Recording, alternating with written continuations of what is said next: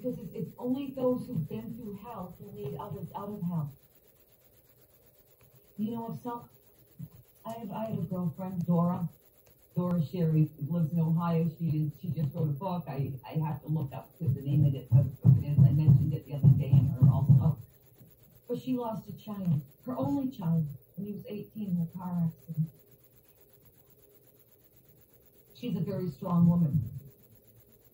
Dora can reach people and help people through pain, help people who, personally, I don't think there's any pain that you can go through any worse than losing a child. Besides what having one kidnapped, I don't think there's any pain that you can go through any worse than, and both are losing, so then losing a child.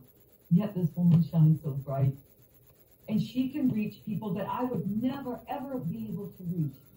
Because God uses the things that we go through so that we might be a light for someone else. That's how it works. And that is what Paul learned while he was in prison. That's what he was learning. In Philippians, and all through the prison, but in Philippians, that's what he's trying to teach us. That it's not that take every thought captive, because it's not what we go through, but how we go through it. It's the attitude we bring, because life is 90% attitude and 10% circumstances, as Paul shows in Philippians. He's full of joy. He's full of peace while he's being beaten and imprisoned.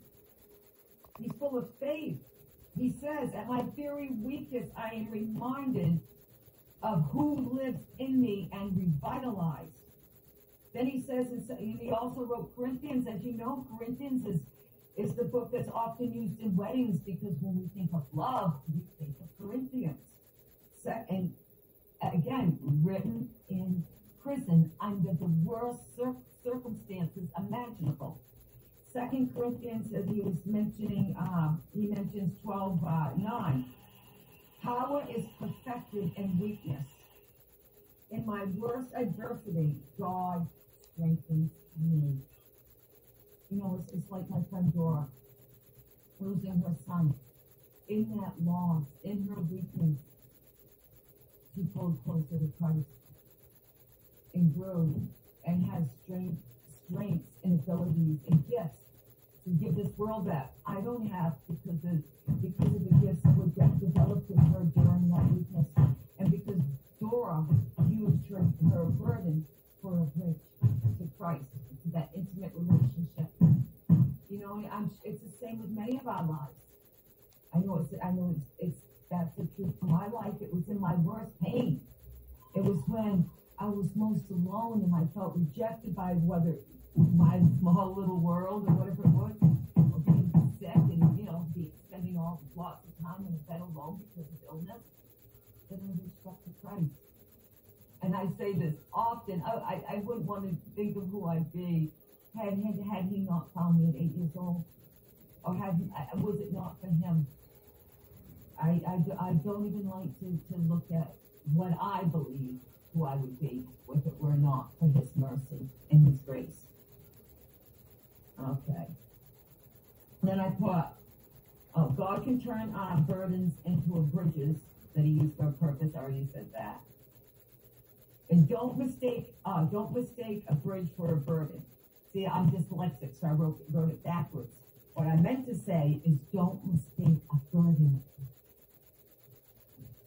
Oh, no, I did say it right. I'm so dyslexic. Don't mistake a bridge for a burden. You know, it's like, and I mentioned this a while back, it's like Judas. Judas definitely looked like a burden.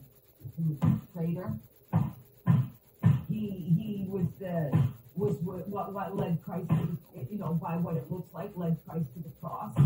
He was instrumental in leading him to the cross. We blame him when we think about who is responsible, regardless of their religion. You think of Judas. Yeah. Judas was the bridge that Christ needed to get to the cross. That's why we got to be careful of what we complain about. And we as Christians, even as non-Christians, if you want a happier life, but as Christians, more praising, less complaining. Because sometimes, as I said, to reiterate, what we're calling a burden is really a bridge.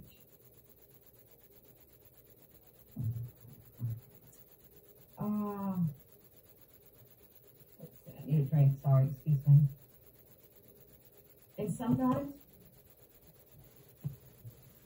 and Paul talked about this in 2 Corinthians 12:7.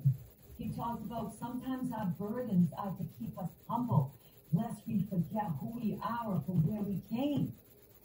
You know, people, we tend to get pride, and God really can't use us when we're all prideful and think that it's us. He can't use us. That's why he uses the weak and the lowly. Because he can't use us when we're all puffed up and look at me and look what I've done. Hell no. Look what he, through his mercy and grace, is doing through me. Not me doing.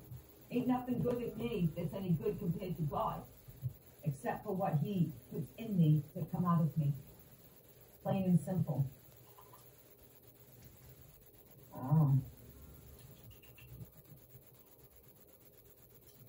God's more interested in developing us spiritually than spoiling us financially. You know, once again, you know, I think of this often that, you know, a lot of speakers and preachers, for lack of a better word, they're talking about prosperity. God wants to grow your bank account. He wants to give you a car. I say bull. Bull boo. God wants you to be spiritual. God wants to develop an intimate relationship with you. He already knows you, but he wants you to get to know him beyond his name.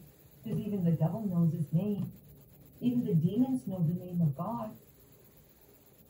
He wants to get to know each of us intimately, personally. Because it's only through getting to know him intimately and personally that we can really get to know us, that we can get to know ourselves. And it's only really when we get to know ourselves. First we need to get to know him, then we get to know us, because it's through loving him that we learn to love us, that we can love the world. Because you can't give away what you don't have. Sorry, I got to think. He's not looking to spoil us financially. You can't take that I don't care if you have $1 billion. You can't take that $1 billion to heaven. But you know what you can take to heaven? All the good things you did. And not the good things you did for a good name or financial reward, or for people to say, oh, look, isn't he or she a good person? No. All that's like Haywood and Stubbles to be burnt up in the fire. Only that was what you've done with a pure heart. Has to be a pure heart. I don't care if you give everything you have away and keep one pair of jeans for yourself and keep one pair of jeans for yourself and give all your money away and just say, oh, I'm going to trust God from day to day. He's going to get you to heaven, darling. All about the condition of the heart. And he alone holds the measuring stick, not you or I. Not you or I. And as I was saying, a bridge is designed to form a connection. So what we consider burdens often, as I said, is really a bridge. And rather than being to make something heavy upon us, to weigh us down, to keep us from something, it is to help us form that connection. So that, as I said, so we can get from here to here without getting hurt. We can go over the rivers, go over everything that's all the obstacles, and get away from the obstacles. That's what a bridge is, to get us from A to B, away from the obstacles.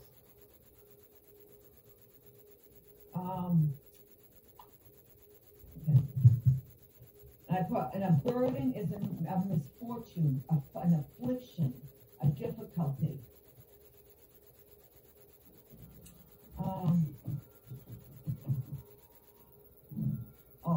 And when we're rejected by the world is when we can get the biggest dose of God by clinging to him.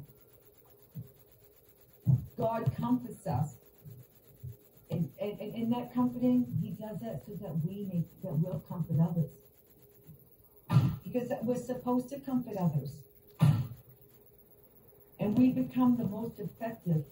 Those who have been hurt the most in life are the most, those who have been hurt in life the most can be the most effective to Christ. There is no one that can reach hurting people like someone who's been hurt and survived. I know if I have cancer, and I don't want to bring that to me, but I want to talk to someone who's been through that and survived. Whatever it is. If I'm going through a struggle, if I'm going through something I'm calling a burden or that I see as a burden, I want to talk to someone who's turned that burden into a bridge to help me to get over, to get to the other side. Have the least casualties as possible.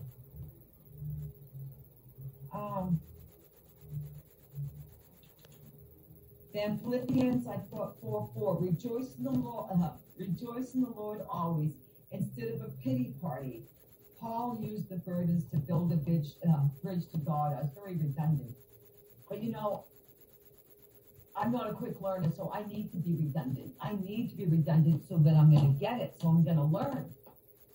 I need to hear it over and over. And it's just like God's word.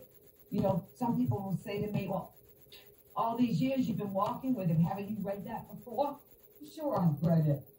But what it means today isn't what it's going to mean tomorrow. How it speaks to me today may not even be how it's going to speak to me this evening.